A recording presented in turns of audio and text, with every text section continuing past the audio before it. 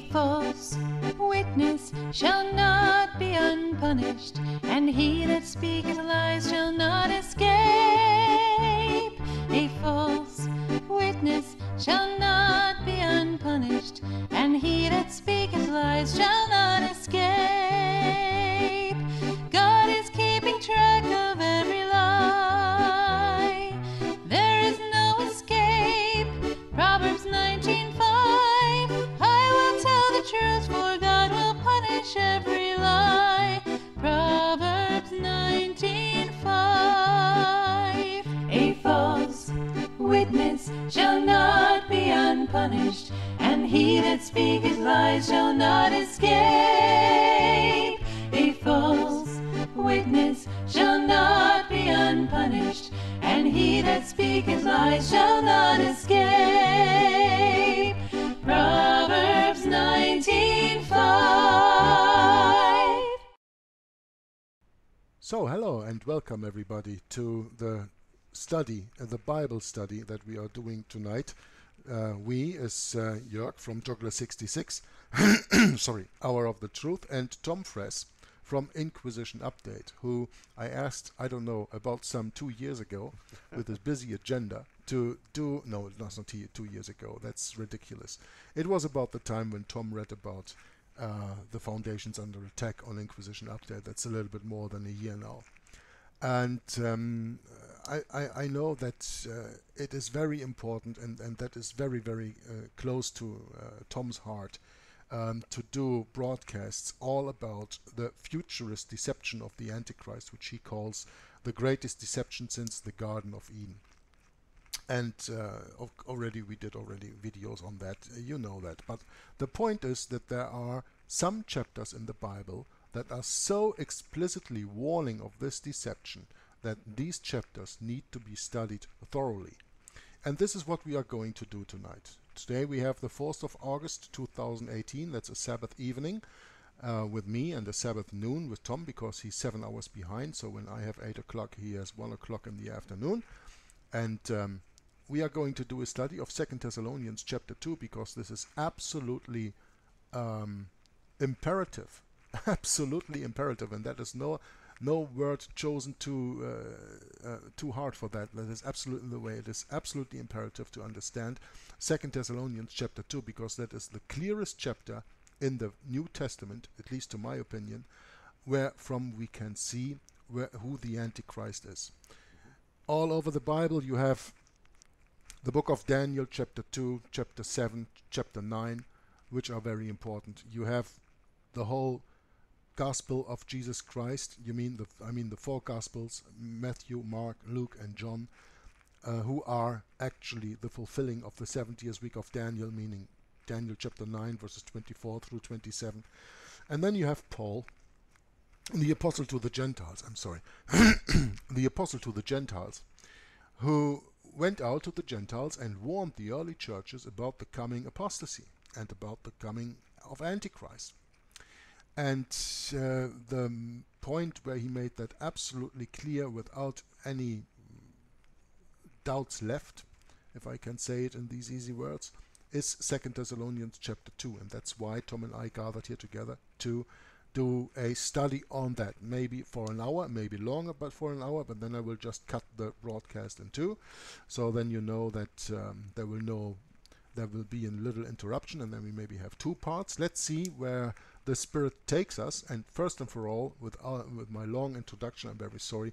I first want you, of course, to meet Tom Friess, who is with me, connected via Skype, and I hope that we don't encounter any technical problems, because I have a new Skype version today and the recorder wasn't running well. And now let's see where the Spirit takes us today. Very, very heartily welcome, Tom, to our and heartily I mean H-E-R-T-L-Y, huh? to our Bible study today on the 4th of August. How are you doing? I'm doing well. It's nice to be here with you, Jörg, and also with your listeners, and I'm very anxious to discover the true message of 2 Thessalonians 2 verse 1, the very rare but true message of 2 Thessalonians chapter 2, and from the first verse all the way to the end. Is there a possibility you can speak a little bit harder or turn up your microphone or something? Because yes, if need be, I can turn it up. Let me see if I can turn it up. I used to hear you louder and clearer than this, what is coming over right now, so I just... Okay. If it'll just open for me here, I'll see if I can increase my mic volume. Okay. As I said, some technical difficulties can come along tonight because... Okay, is this any better? No, not really, but I hear you loud and clear so far, so I hope that's okay. Otherwise, I just have to give the recording to Brett, and he can push up the volumes of the channels. Maybe that's possible. I don't know. Yeah, I don't know why it's automatically adjusting for me, and I don't know why it's doing that all of a sudden. It's trying to knock my volume down a little bit. Anyway, shall we proceed then, if possible? Yeah, absolutely. Let me just put okay, I have the volume now on Skype a little bit harder. This is much better now for me, at least, to listen to. Okay. So this is how I used to listen to you in the volume. Okay. All this stuff aside, Tom, you heard, of course, my little introduction, and I know that I'm speaking right out of your heart when I mention the greatest deception since the Garden of Eden. That so many people in today fall for. And 2 Thessalonians chapter 2 is so important because you told me in the past that for you that was a deception to come out of, because, you know, today and a few days before we did the study, I was looking on the internet and I just typed in Bible study 2 Thessalonians chapter 2, you know, in Google. And I wanted to look at the results, and I found nothing, absolutely zilch, that any study comes even close to what we are going to offer the people today. And the point is that what Tom offers and what I offer, that is the absolute biblical truth without our own interpretation. But we let the Bible interpret itself, and we use the correct version of the 1611 King James Bible for you. And we will do, and that is at least my idea, I hope that Tom agrees with me, and of course, Tom, you can always add any comment that you want on anything. You can divert to Daniel, you can divert to anything that you want. But I first want to read 2 Thessalonians chapter 2, the whole chapter, which is not so long, just 17 verses. And then I would very much like to do a verse for verse study of this, if you agree with that. Oh, we're on the same page. It's exactly what I want to do with this. Okay, that's wonderful, Tom. That's wonderful. Okay, let me just turn your volume here a little bit down again. No, okay, that's all right now. Okay, then I'm going to start, and as I just said, I'm going to read from the King James Version, the authorized version of 1611 Bible, in English, the only preserved Bible today, where God's word is uncorruptedly preserved, because this is based on the Masoretic text in English, in Hebrew, sorry, in the Law and the Prophets, or what most people call the Old Testament, and on the Textus Receptus that came out of Antioch in the New Testament in the Greek version. And all the other versions are corrupted, but I'm not going into that right now, but I'm going to read to you now from 2 Thessalonians chapter 2, the whole chapter. And it is very important that afterwards we go into a verse-for-verse study, and then you will know the intention of this recording that we are doing. Now we beseech you, brethren, by the coming of our Lord Jesus Christ, and by our gathering together unto him, that ye be not soon shaken in mind, or be troubled, neither by spirit, nor by word, nor by letter, as from us, as that the day of Christ is at hand. Let no man deceive you by any means, for that day shall not come, except there come a falling away first, and that man of sin be revealed, the son of perdition, who opposeth and exalteth himself above all that is called God, or that is worshipped, so that he, as God, sitteth in the temple of God, showing himself that he is God. Remember ye not that when I was yet with you I told you these things? And now ye know what withholdeth, that he might be revealed in his time. For the mystery of iniquity doth already work. Only he who now letteth will let, until he be taken out of the way. And then shall that wicked be revealed, whom the Lord shall consume with the spirit of his mouth, and shall destroy with the brightness of his coming.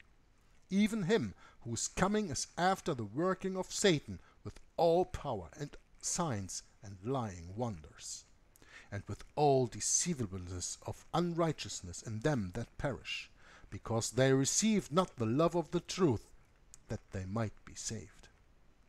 And for this cause God shall send them strong delusion, that they should believe a lie, that they all might be damned who believed not the truth, but had pleasure in unrighteousness.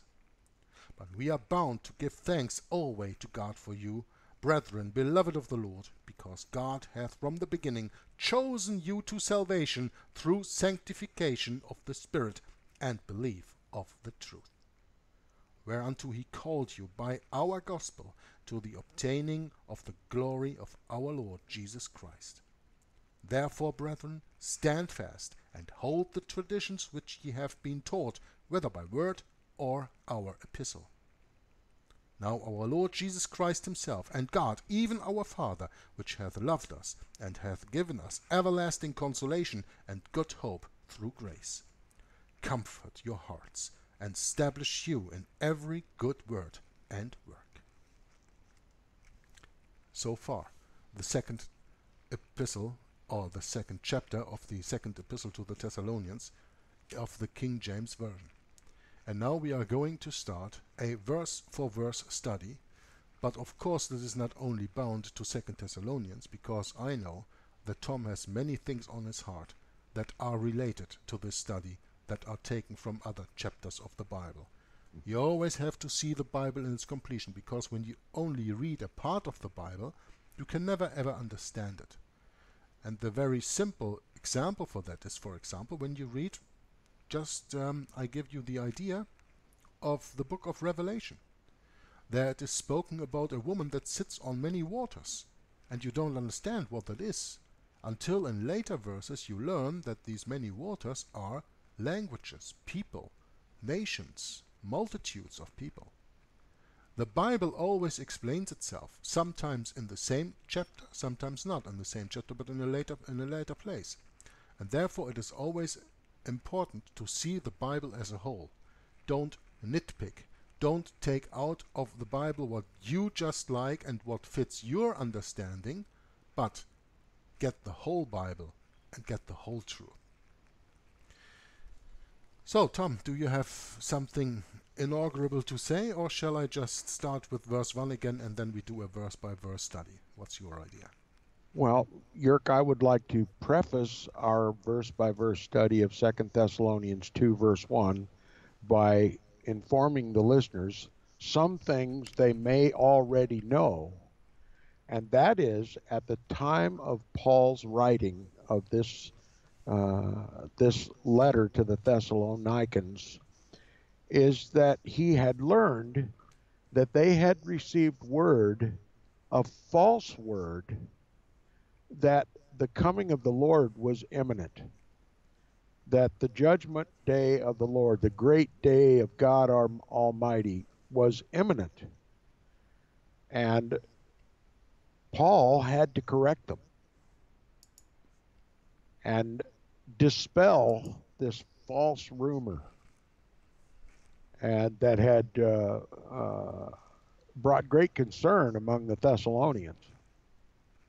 And Paul wanted to set the record straight that the day of the Lord, the coming of the Lord Jesus, was not imminent, and that there were certain things that had to occur before the great and terrible day of the Lord. May I interrupt you here for a Yes, second? please. I absolutely agree with you, and I think that this misunderstanding, most of all of the apostles themselves even, was because Jesus at a certain moment spoke about these are the last days. Yes. And that is why many people understood it, so that has to be fulfilled even during our lifetime. In another place, I think it is in the Gospel of Matthew, Jesus Christ even said that even this generation will not perish until. he comes back, or something like that in that regard. Yeah. But the point is, Jesus Christ, and let me just make this point because I know you would do it otherwise, but you can of course expand on what I'm saying now. Sure. Jesus Christ meant or mentioned that these are the last days because, of course, he knew the prophecy of Daniel, because he is God. He knows the end from the beginning. Mm-hmm. He knew that there were, from the time of the Babylonian captivity of the Jews, 540 something AD, that started. From that time on, there were 4 heathen, pagan kingdoms ruling the world. Mm-hmm. And we know that from Daniel chapter 2 and Daniel chapter 7, where these are respectively these kingdoms are mentioned in a statue figured as a man in chapter 2, or as 4 beasts in chapter 7. So you have Babylon, which is then being how do you say that? Conquered. Conquered, yes, sorry. Conquered by Medo-Persia, which then is conquered by Greece, and at last you have the Roman Empire. And you had, of course, 2 Roman empires. You have the pagan Roman Empire, and you have the papal Roman Empire. Yep. But still, it is Rome. Mm-hmm. And when Jesus Christ walked the earth about 2,000 years ago and did his ministry, when he was 30 years old and baptized in the River Jordan, and for 3.5 weeks taught the kingdom of God to the Jews, as was predicted in Daniel chapter 9. You said 3.5 weeks, but I know you mean 3.5 years. But go ahead. Yeah, sorry. Yeah, 3.5 years, of course. 3.5 years. Then, of course, he knew that he was speaking of the last days, because the kingdom of Rome would be the last kingdom before his coming back. That's right. Everything that is happening here in chapter 2 that we are going to study anyway. So this is why Jesus Christ addressed this as the last days. Well, you know, the last days, he didn't put a number on them. That's right. They are already 2,000 years, and they can be much longer, or they can be over within a snap of an eye, a snap of the finger, or the wink of an eye, you know, because we don't know when he is going to come back. But please continue, Tom. Yes.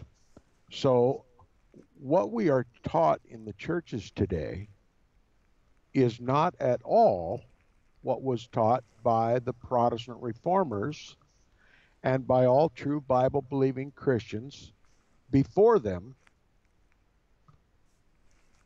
Their interpretation of what Paul is writing in 2 Thessalonians chapter 2 is quite different than what is taught from the churches today.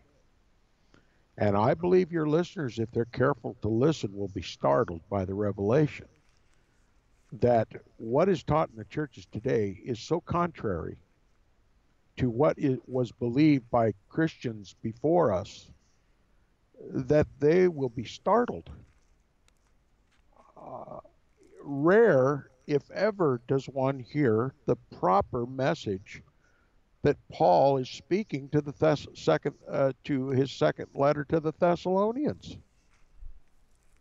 And we're going to point out the error that is taught in the churches today, and the correct and the historical and the majority view, the majority interpretation of this letter. And the great concern of this letter is that the Thessalonians were being deceived by false rumors, false teaching, false prophets who said that the day of the Lord was at hand. Okay, Jesus said it is the last time. We know that to have been his indirect reference to Daniel's prophecy, as you mentioned. First, there was the Babylonian Empire, the Medo-Persian Empire, the Grecian Empire, and then finally the Roman Empire. And that Roman Empire would continue until Christ's second coming. Okay? We're taught that the Roman Empire fell. That is a lie. The pagan Roman Empire fell, but it just changed emperors. The Caesars and the emperors of the old pagan Roman Empire were simply replaced by the papacy. The Roman Empire has never fallen. It has just received a new head. And there's nothing really new about it either. Pagan Rome, the pagan Roman Empire, simply gradually morphed into the papal Roman Empire. And we need to know that this fourth and final empire on the earth, the Roman Empire, that power that was in power at the time when Christ walked the streets of Jerusalem, we know from Scripture that that empire will continue until Christ's second coming.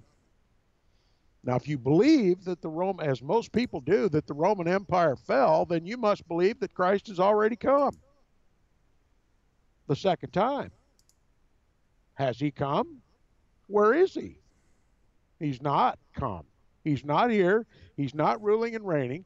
The great day of God Almighty, the second coming of Christ, has not occurred. Therefore, you must believe. You must know in your heart that that fourth and final empire that Daniel prophesied is still in power in the world today, just as powerful as it ever was, just as powerful today as it ever will be, and it will not end until Christ's literal return.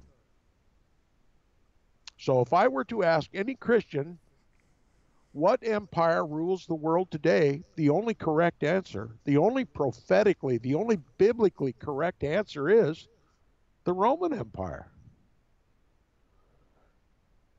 More correctly, the papal Roman Empire. All right. So, the day of the Lord, according to Paul, cannot happen until first there is a great falling away. And as a result of that great falling away, that great apostasy, then the man of sin will be revealed.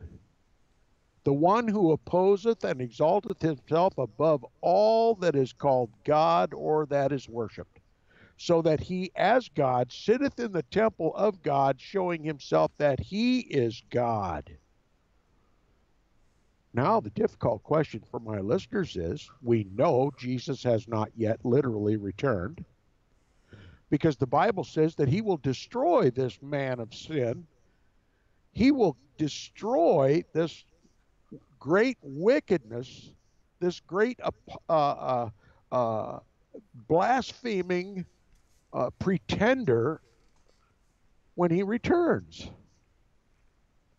And so the natural question is, who is this one that Paul is speaking of?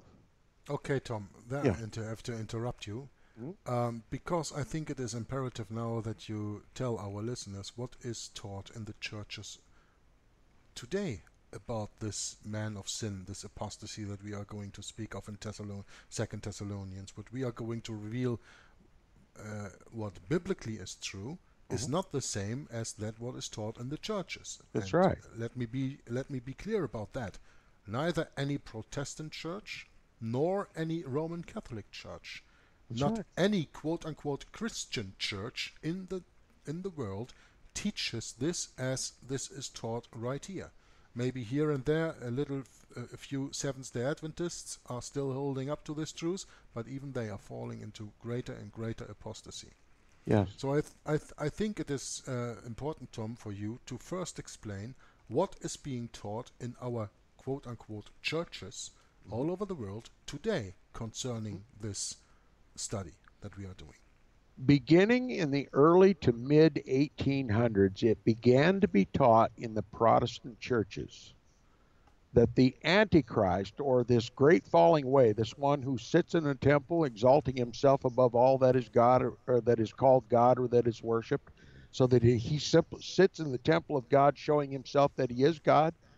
Since the middle 1800s, it has been taught in all the churches that this one who opposes and exalts himself above all that is called God or that is worshipped is a future single individual that comes just 3.5 years or 7 years prior to Christ's literal return.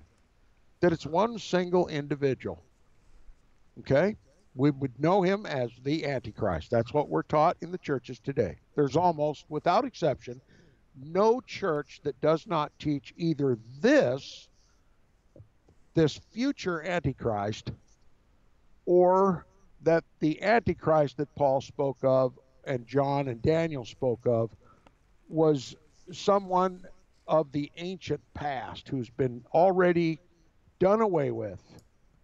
Okay? It is believed in some of the churches, not many anymore today, but some of the churches teach that the Antichrist preceded the Christian, the so-called Christian Roman Empire, and that this Antichrist, this great falling away, was one of the Caesars of the old pagan Roman Empire. Or even some of them claim the most ridiculous notion that it must have been Alexander the Great or some such thing, which came from the Grecian Empire, not the Roman Empire.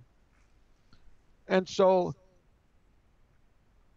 what is most likely that is that most of your listeners will be churched Christians. They will have been those like me who all of their lives have sat in a quote-unquote Christian church somewhere for some period of time in their life, and unlike me, maybe most of your life. And have you always heard of this man of sin is a future, a figment of the future, that he will be one single individual, that he'll come just before Christ's literal return, and he will lead the whole world astray. He will proclaim himself to be God himself in the flesh, and he'll lead the whole world astray. The fact of the matter is, Paul was predicting his imminent rise. Okay? He was telling the Thessalonians, contrary to what they had been taught, contrary to how they had been deceived, that the coming of Christ was not imminent, that it would be a long time off, and prior to his coming, the man of sin should be revealed, the son of perdition, the Antichrist. All right? The great falling away, the great apostasy, and it would be led by this man of sin, this son of perdition.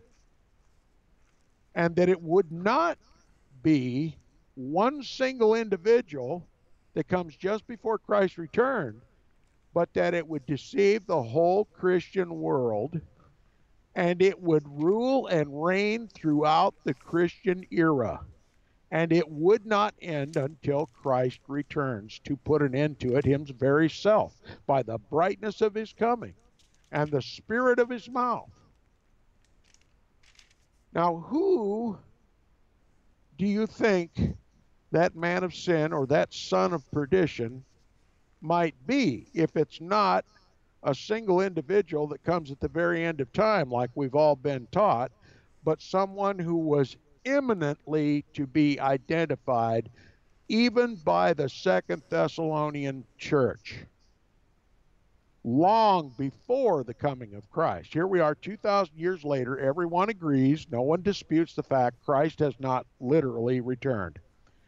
He does not rule and reign in visible form. He has not judged the saints. He has not destroyed the Antichrist by the spirit of his mouth or the brightness of his coming. So we must conclude that that man of sin, that son of perdition, not only might have been revealed centuries ago, but might still be in power today. Now, somebody would say immediately to me, Tom, it calls about the man of sin. A man doesn't live 2,000 years.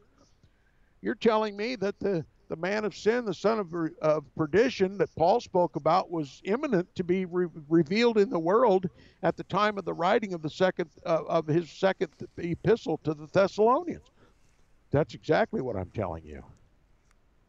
The man of sin was indeed revealed not long after Paul's warning to the Thessalonians. Well, not long, yeah. That's dependent on how you see that, because the epistle was written about 50 AD. Yes. And when the Antichrist was revealed, we're going to come to that, Tom. I thank you very much for this introduction, but now I really want to go into a verse-by-verse study. Okay, very well. There are some verses that don't need any further explanation, but there are some verses that we should really go into. Certainly. Now let's tell the people. I mean, you just told them what they are being taught in the churches and everywhere around the world, and that's exactly the same thing that when you type in your Google or whatever search engine on the internet, 2 Thessalonians chapter 2 Bible study, and everything you will find there is about what Tom just said. What is the official teaching? Nobody will teach you what is being explained here today, biblically, on the basis of the Bible. So I'm going to start in verse 1.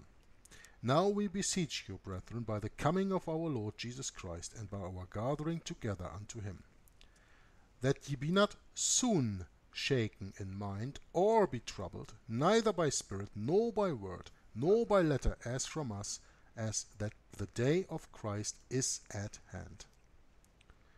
I think it is very important that Paul says here that ye be not soon shaken in mind or trouble. So here already he gives the idea that is something that is not happening very soon. That's right. More in the distant future. Mm-hmm. Okay? Let no man deceive you by any means. For that day shall not come, except there come a falling away first, and that man of sin be revealed, the son of perdition. Now, this is a verse we have to nag on a little bit. Yeah. Let no man deceive you. Tom, we are living in a world where people love to listen to men, right? Yeah. They love to listen to MacArthur and other people who explain the Bible, and blue letter Bible experts and all these stuff, and they love to listen to their pastor in the church. They just love to listen to man and man's teaching. They just don't understand that man is fallible and most of the time corrupt and wicked and not a true Christian, and therefore will most of the time not tell you the biblical truth. Let no man deceive you. So that means that everything you are taught by man, you have to weigh against the truth that is in the Bible. That's the only way how you can see if somebody is correct or is a liar.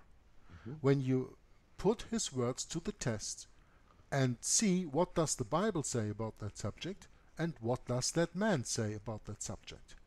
Are those two the same? Then he speaks the truth. Are those two not the same? Then he does not speak the truth, because the light is not in him. That's right. I guess you agree with me so far, right? Yes, I do. And Paul is warning the Thessalonians, who had already been deceived by the mouth of man, that Christ's return was imminent. And Paul is plainly saying, let no man deceive you by any means. All right? He says, whether it is, where does it say? Whether by spirit or by word or by letter as from us. Don't even let anybody forge a letter as if it came from me. Here I am, writing with my own hand, telling you the plain truth. Don't let any means that they conjure up to deceive you on this issue. Here is the truth. I'm going to tell you the truth, and I'm going to do it in writing. Okay? You've been deceived thinking that the day of the Lord is at hand. Here is the truth. The day of the Lord is not yet at hand, and here's what must take place before that day of the Lord. All right? First, in 2 Thessalonians chapter 2, verse 3, he says, let no man deceive you by any means, for that day, that is the day of the Lord, shall not come except there come a falling away first. Okay, that speaks of a great apostasy, a falling away from the faith. A great apostasy, a great falling away must come first, and that man of sin be revealed, the son of perdition. All right, what is falling away from the faith? First of all, the Bible plainly tells us you are saved by grace through faith in Christ and his shed blood. Not of works, lest any man should boast. You are saved by the unmerited favor of Almighty God. Grace. And grace cometh by faith, not works. Faith. That is, belief in the only begotten Son of God, the one who became the Lamb of God from the very foundation of the world, whose blood redeems us from sin, death, and hell. And to confirm what Tom just said, I just refer to you to the book of Romans, chapter 1, verse 17. That is the part of the Bible that convinced Martin Luther that he was wrong, being on his knees in the Roman Catholic Augustine monk situation that he was, asking for salvation. Because in Romans chapter 1 verse 17 we read, "For therein is the righteousness of God revealed from faith to faith, as it is written, the just shall live by faith." That's right. And that's the message that Martin Luther, a devout Roman Catholic, an Augustinian monk, finally learned from the Scripture. He never learned it from his priests. He never learned it from his popes. He learned it from the Scripture. And he finally understood it. We are saved by grace alone, through faith alone, in Jesus Christ alone. It's unmerited favor. Your sins are simply blotted out of the record if you believe that Jesus is the propitiation for our sin. No works can achieve salvation. You can work till the cows come home. You can work till your fingers bleed. And like Martin Luther even knew, you could crawl up and down the holy stairs until your knees bleed. But you'll never earn your way to heaven. There's only one way to merit heaven, and that is through the merit of Jesus Christ and his work upon the cross. Now, that's not what Roman Catholicism teaches. Roman Catholicism teaches, and you can believe Martin Luther when he said, you must earn your way to heaven in the Roman Catholic Church. There's no such thing as grace in the Roman Catholic Church. It's all about works. All right? You must perform the sacraments. You must pray to the saints. You must confess your sins to a priest. You must gain absolution from a priest. You must have intercession of the priest to God. You must participate in the Mass and crucify Christ afresh over and over every day. That's Roman Catholicism. Everything is a work in the Roman Catholic Church. There's no such thing as grace in the Roman Catholic Church. Martin Luther came to that realization, but Martin Luther was a latecomer to that realization.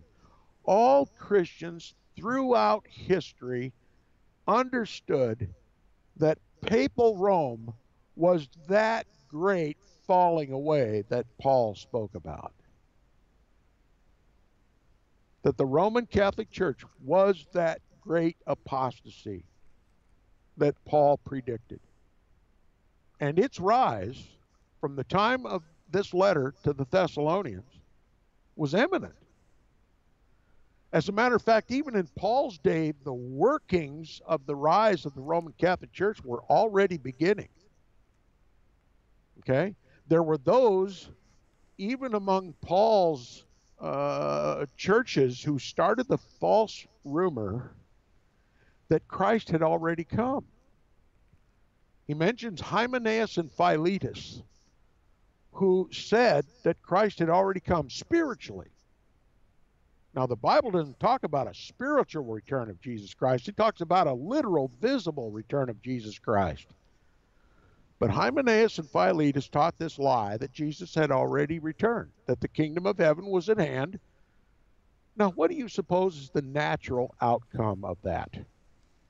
Well, people began to demand that if Christ came spiritually, well, then he must have a physical manifestation somewhere, that someone would have to speak in the name of and in the behalf of Jesus Christ, who had returned spiritually.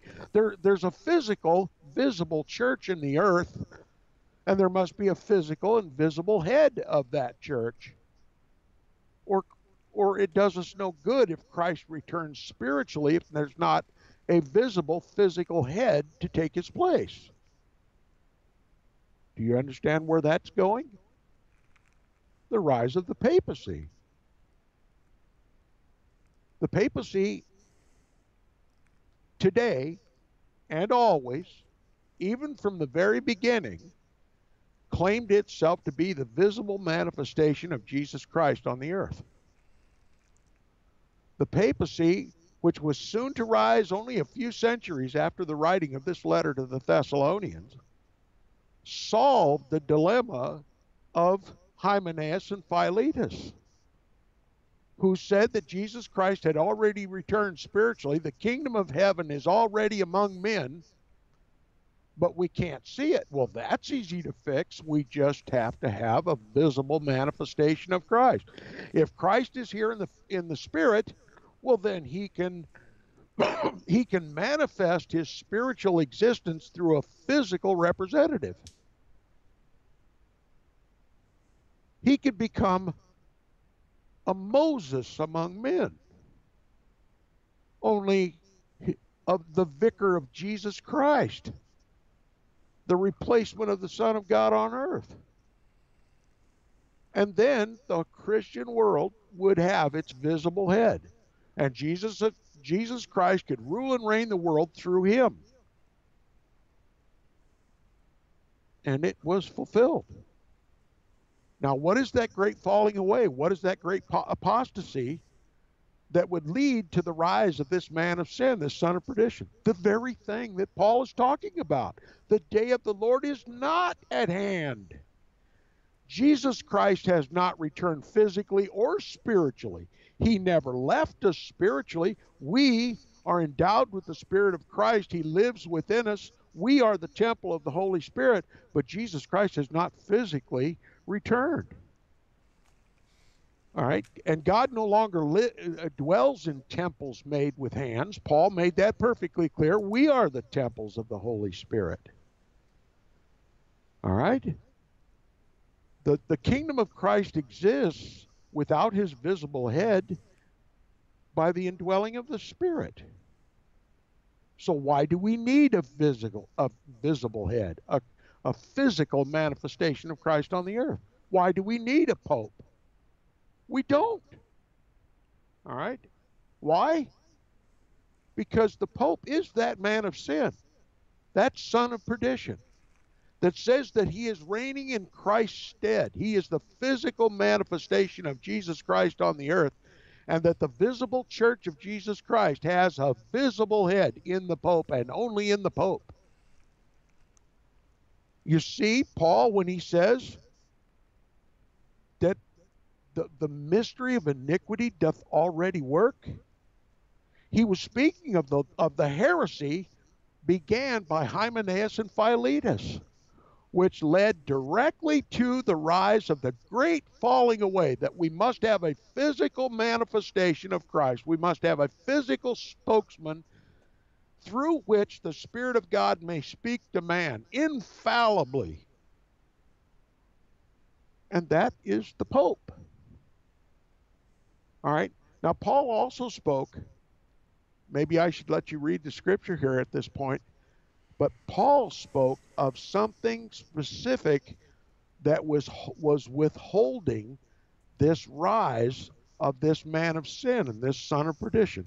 At the time of the writing of this epistle, the second epistle to the Thessalonians, there was going to be the rise of an Antichrist, the son of perdition, the man of sin, but there was something withholding him from coming to power.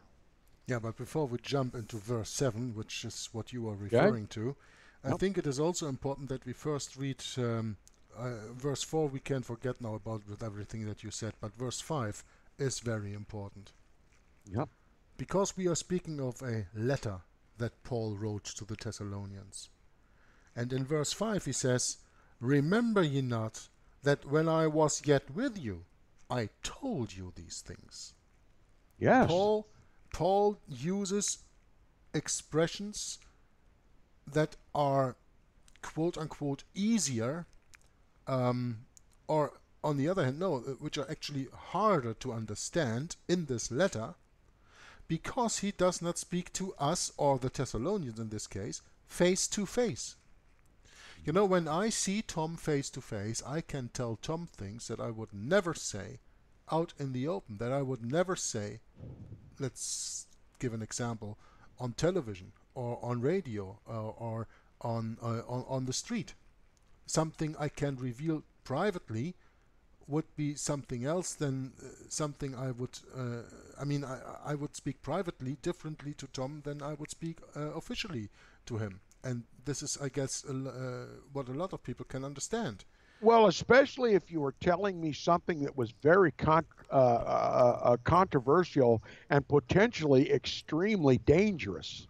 Yeah, like you would if say I would something expose to me. myself as a terrorist, you know, because this is actually what Paul does here. Let me get to the punch and tell the people what's going on here. Paul is plainly cryptic. Let me say, Paul is cryptically in this letter reminding them of something that he was much more specific about when he was with them in person, in the flesh.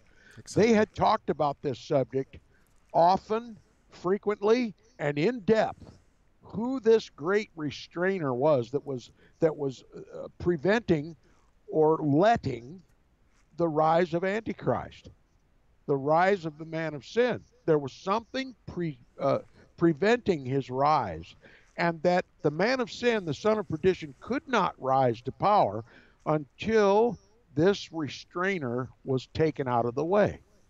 Now, when he was with them, he could speak candidly. He could name names. He could name places. He could name dates. But in his letter, which might well fall into the wrong hands, he had to be very careful about what he said. Otherwise, he would put himself, and he would also put his congregation in Thessalonica in danger, because he was speaking of that fourth and final beast upon the earth, the Roman Empire. Danger of sedition, Tom. That's right. The term that we can use. The danger of sedition. And in the Roman Empire, if you were thought to be against that Roman Empire, an opposer of the Roman Empire, or treasonous, you'd be executed. Okay? You know, Paul is a little bit in the same shoes here as was Daniel when he was explaining to Nebuchadnezzar his dream. The only advantage that Daniel had was that he was explaining a dream, and Nebuchadnezzar knew that it was his own dream that was being revealed to him. If Daniel in chapter 2 did not refer to a dream Nebuchadnezzar had, but told Nebuchadnezzar, "Oh, you're the head of gold, but after you there will come another empire," I think he would have lost his head. Certainly. And Paul was under the same restraint. He had to be careful what he said in this letter in case it fell into the hands of the Romans. That's the point I wanted to make, Tom. That's absolutely correct. Now, the Thessalonians and Paul and everybody knew that what the religious leaders of Jesus' day tried to do was to make it appear that the Lord Jesus was going to be a king, and a king of kings, and therefore he was a threat to the Roman Empire. That's why the Romans cooperated with these lying Jews to have him crucified. So the same threat exists with Paul. If Paul is seen by the Roman Empire to be a threat, Paul is dead meat, and so are the Thessalonians. Now, when Paul was with the Thessalonians, he could plainly tell them who the Antichrist would be, who the man of sin is, who the son of perdition is, and he could also plainly tell them who was preventing his rise to power, in proper terms, clearly understandable by his listeners. But in this letter, he had to be very careful. And this is why he says, "Don't you remember that when I was with you, I told you these things?" He was trying to excite their memories about what he talked about openly and explicitly and perfectly to their understanding, both what this great falling away was all about, who the man of sin would be, and who the son of perdition would be, the same person, the man of sin, the son of perdition, are the same thing.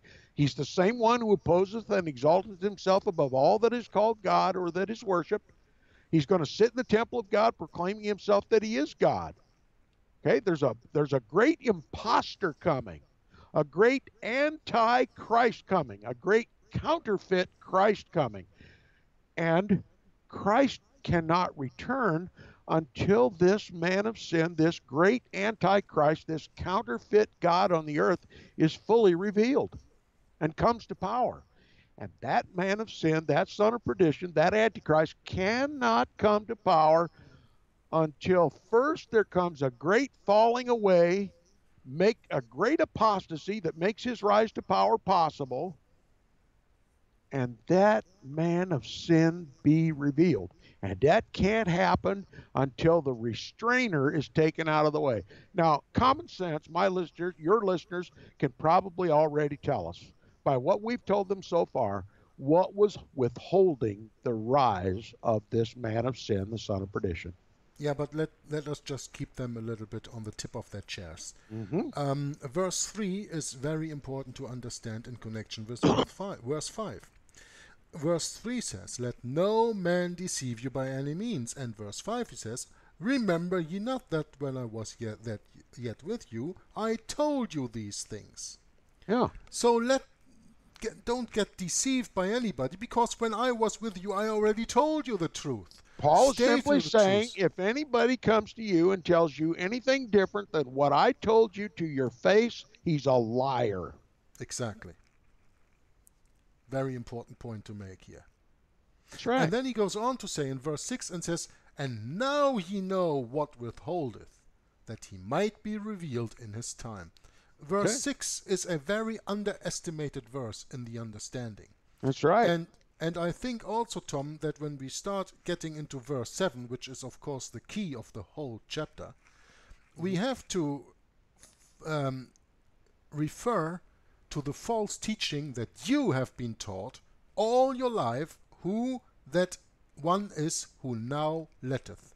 Oh, yeah. And therefore, in verse 6, we already read, "And now ye know that withholdeth, that he might be revealed in his time." Here he is speaking about the Antichrist. Here he is speaking about the wicked man, the man of sin, the son of perdition, the Antichrist. Okay? That is in verse 6. But now we come to the absolute key verse of 2 Thessalonians chapter 2, verse 2. Chapter 2, verse 7. This is of absolutely importance, and this is the whole reason why we even started this study. Because with this verse, there's so much detention going on in the world, and Tom has experienced that for himself during the reading of this book, The Foundations Under Attack. I don't know if he wants to go in that. I leave that up to him if he wants to do that or not. But we have to get this verse absolutely straight. And first of all, Tom will tell you, after I read this verse, exactly what is the quote-unquote official teaching that Tom has been even indoctrinated with all his life through the pulpits when he was sitting in the church bench. "For the mystery of iniquity doth already work. Only he who now letteth will let until he be taken out of the way." That's right. Only he who now letteth, Tom. What is taught in the churches today? Who is the one who now letteth? Well, we've been taught that this Antichrist, this man of sin, this son of perdition, the one who exalts himself above God and is worshipped like a god and sits in the temple of God, is some future individual. Someone not yet revealed in the world, someone who will come in the distant future. And what is withholding his rise to power is those who are filled with the Holy Ghost. And that it is the Holy Ghost that is restraining the son of perdition, the man of sin, the Antichrist, rise to power, and that he cannot come to power until we, who are possessors of the Holy Spirit, are taken out of the way. It's the Holy Spirit, according to this false, counterfeit, lying churches today, that are telling us that the Holy Spirit has to be taken out of the way before the man of sin is revealed, before the Antichrist is revealed. And so therefore they conclude that it must be the rapture, that God's people, possessors and indwelt by the Holy Spirit, must be taken out of this world before the man of sin can be revealed, the son of perdition, the one who exalts himself above all that is called God or that is worshipped, so that he is sitting in the temple of God, proclaiming himself that he is God.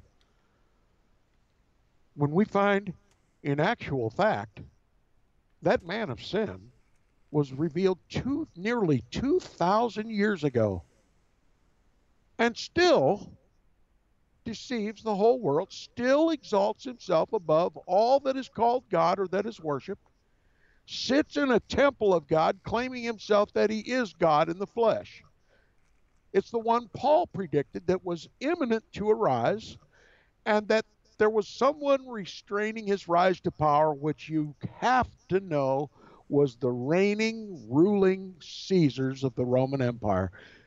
Now, had Paul spoken openly in these terms in this writing, he would have had to say that the pagan Roman Empire under the Caesars, the one that killed our Christ, who crucified our Christ, he is going to be taken out of the way.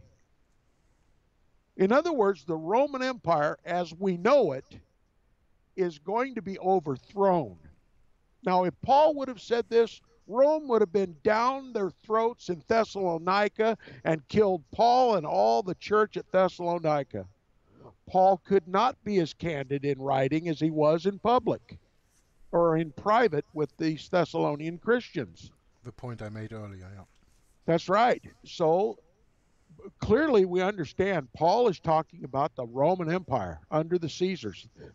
The man of sin, the son of perdition, could not come to power until that restrainer was taken out of the way. Had he tried to rise to power before the fall of the Roman Caesars would have done away with him, just like they did away with Christ, just like they would do away with the Thessalonians and Paul. And therefore, Paul had to use the same caution. He had to protect the Thessalonians, never let it be said in public that this Roman Empire is going to be toppled. It's going to be taken out of the way. Yes, indeed, that very government that helped crucify our Christ is going to be taken out of the way, and something worse is going to replace it. It's going to be Rome. It's going to be centered in Rome. It's going to be just as pagan, just as brutal, just as horrific as was the ancient pagan Roman Empire, but it's all going to do it in the name of Christ. It's going to appear to be Christian. It's going to exalt itself above God himself, even while he acknowledges the God of the Bible. And that can't be fulfilled by anybody in history. That can't be fulfilled by anybody today or in the future, but by the papacy itself. Now, are you beginning to understand why they must teach that this man of sin, this son of perdition, the one that would be drunk with the blood of the saints and the martyrs of Jesus, who would deceive the whole world? Do you see why they have to project him into the distant future in order to deceive the whole world? We find, in actual fact, in historical fact, in prophetic fact, in scriptural fact, backed up by history and the testimony of multitudes of millions of Christians throughout the last 2,000 years, that power which replaced the Caesars, which was more brutal, which was more bloodthirsty, that which was opposed to Christ by saying that it replaced Christ as his vicar, is none other than the papacy, and it has ruled and reigned throughout the Christian era nigh unto 1,800 years. And furthermore, and most significantly, is this was known and understood and preached against. The papacy was preached against by every Bible-believing Christian throughout the entire 1,800-year Christian history. And that history reveals that no one has been more vicious and brutal and persecuting and drunk with the blood of the saints and the martyrs of Jesus than the popes throughout history. Now, again, somebody's going to say, Tom, you're talking about a man of sin that lives 1,800 years? Listen, this is easy to understand. It's easy to explain. We know that every president from George Washington on to the current fool in Washington are called Mr. President. Don't you? President of the United States refers to every president from the beginning of this country to the last. Every president is a successor of the previous president. The presidency never dies, but men do die. 70 years we're allotted. Okay? So if a man of sin is going to live more than 70 years, he must have a successor. Therefore, he must occupy an office that never dies. And that's exactly who is referred to when it is mentioned the man of sin, the son of perdition, is the first pope, the second pope, and every successor after him. From the beginning of the papacy all the way to the end. The man of sin is whatever man sits on the throne in the Roman Catholic Church. The man of sin never dies. The son of perdition never dies, not until Christ's literal return. When the man of sin, the son of perdition, the papacy, will be destroyed by the brightness of his coming and by the spirit of his mouth. And why will the brightness of his coming destroy him? Why will the spirit of his mouth destroy him? Because Jesus, all he's got to do is say, you never were my vicar. You are not my vicar now or evermore. You are the man of sin, the son of perdition. And what do you think the whole Christian world's going to think when they see Jesus visibly stand before their eyes in all his glory? When he addresses the papacy from the first one to the last in all succession and universally condemns every one of them as the Antichrist of his time. Now, this is what was believed and taught and preached from the pulpits of every God-fearing, Bible-believing church throughout history. And we learn, if we study this history, because there are many, many books still available, still in print that we can all read, precisely what Christians believed all throughout history. And there's one thing they agreed on. Two things, actually, they agreed on. Jesus is the Christ, and the papacy is the Antichrist. Now, I'll bet you didn't know that, did you? You church-going Christians have never been taught what every Christian believed and taught throughout the entire Christian era. All you're familiar with is that the man of sin, the son of perdition, doesn't come until the very end of time, just before Christ returns. When in fact, all Bible-believing Christians prior to about the middle of the 1800s believed and taught this very thing. The man of sin, the son of perdition, the Antichrist is the papacy. The Antichrist rose to power after the fall of the Caesars. The same Roman Empire just morphed from the pagan Roman Empire to the pagan Christian Roman Empire under the popes.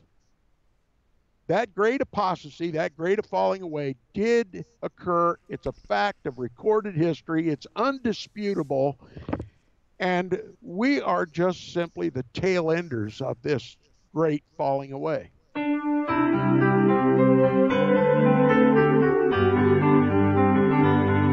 Oh, magnify the Lord with me, and let us exalt his name together. Oh, magnify the Lord with me, and let exalt his name together.